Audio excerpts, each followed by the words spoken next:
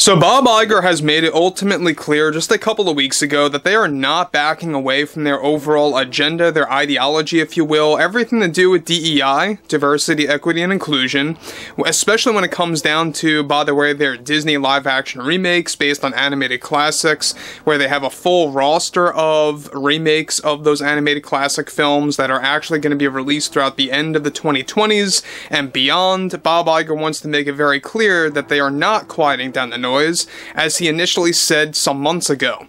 Now, what's interesting here has a lot more to do with the ongoing Snow White 2025 drama.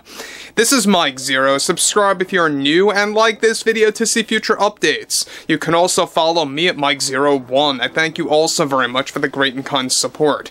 So we know that this movie in particular has been just a disastrous road for Disney, for Bob Iger, who is trying to basically build a legacy for himself before 2026. And the reason why I bring that year up is that that is the very year that Iger plans to step down as the CEO.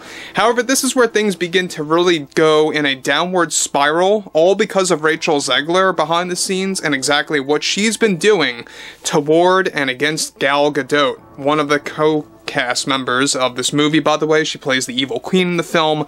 But what's interesting about this has a lot to do with the fact that this is creating a major snag on upcoming reshoots that are supposed to kickstart by this December, which could very well bleed into January now, which is going to be another major hit for Disney, and not in a good way. Now, what's interesting about this is the fact that this movie is going to cost well over $300 million if you want to throw in the reshoots into the equation there. But with the Walt Disney Company going through multiple cost-cutting strategies by Bob Iger and the executives at Disney in different directions, one major development that is active now involves more to do with Rachel Zegler and the ongoing drama toward Gal Gadot behind the scenes.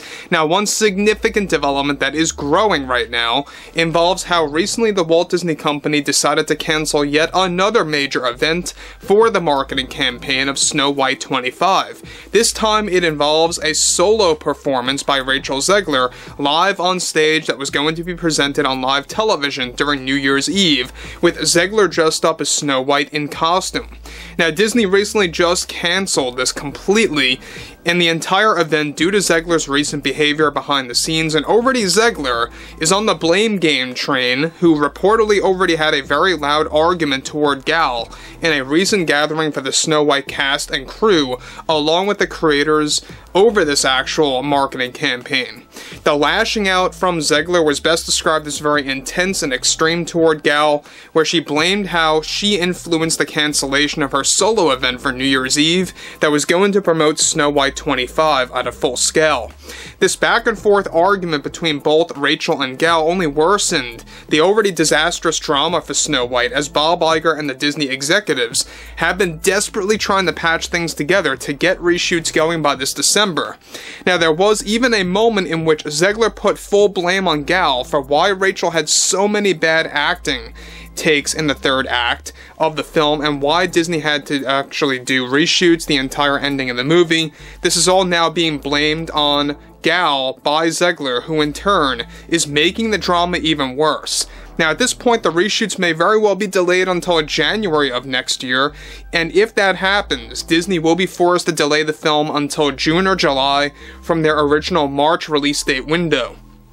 However, to make matters worse for Rachel is that this behavior is already putting her in the hot seat, where her blaming Gal is now making the Disney executives take swift action by warning Zegler that she could very well be removed from making an appearance at the world premiere of Snow White in early March if she gives off bad energy and bad vibes on live television during interviews. Already several interviews have been cancelled for Zegler through major media outlets, and Zegler also blamed Gal for that as well. Now, guys, let me just say one thing about this. Now, the fact that Zegler is just blaming Gal Gadot for everything, about all of her failures when it comes to the marketing campaign events that are getting canceled like flies, that are also leading to test screening failures. We know that happened already. There are a total of 6 of them that have failed continuously and consecutively. We know that every single one is failing and really showing no signs of improvement. But what's interesting about this is the fact that you have somebody like Zegler, who is really putting all of her issues with this movie, all of her complications with the film, her acting capability being very flawed, and throwing that now on Gal Gadot. Now, we talked about that as well some time ago, that she did blame Gal for her acting capability. We'll dive more into that in just a second. A lot of it, by the way, has to do with the third act of the film, which has to be all redone by the Walt Disney Company. This is exactly why Bob Iger and the executives are pretty much in this emergency meeting almost every single week about the current status of this film, because this could very well and potentially be the biggest flop of not just 2025, but all of the Disney history, and that's going to be a major blow for them as a company. Now, what's interesting about this, and continuing on, is that this behavior also put Gal in a scenario where she now no longer wants to be the better person and to take the high road, and is completely disregarding Rachel. Giving Rachel the benefit of the doubt is no longer a thing, after all these claims and arguments that took place behind the scenes, with Zegler blaming Gal for nearly all of her difficulties for this film, ranging from the events getting cancelled, like I said before, to how she claimed Gal putting pressure on her acting capability. This is only snagging the entire progress for reshoots when it comes down to the end of it all.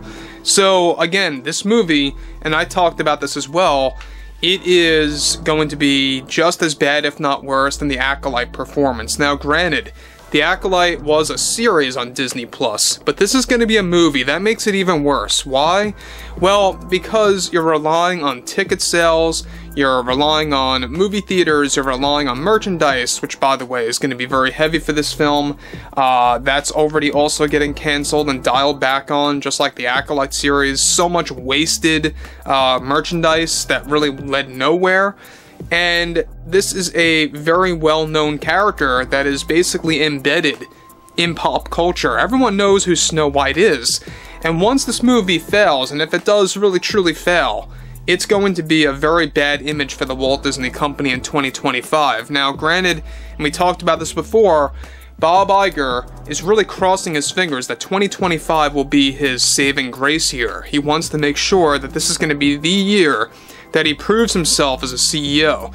Not so good of a start so far with this film, and the fact that Captain America 4, by the way, has gone through a lot of disastrous test screenings, just like Snow White, which could very well spell the fact that this movie could also be another disaster as well. We'll have to wait and see. But again, this movie in particular has a lot to do with the fact that you have a lot of creative differences happening behind the scenes, personal drama between Gal and Rachel. There's this blame game going on by Zegler toward Gal, and it's not helping at all the fact that they also have production issues. They have to get reshoots done by this December, or should I say beginning it by December and ending it sometime in early January. That's all going to now get shifted, most likely until starting in January and not wrapping until the end of that month, maybe even until the beginning of February.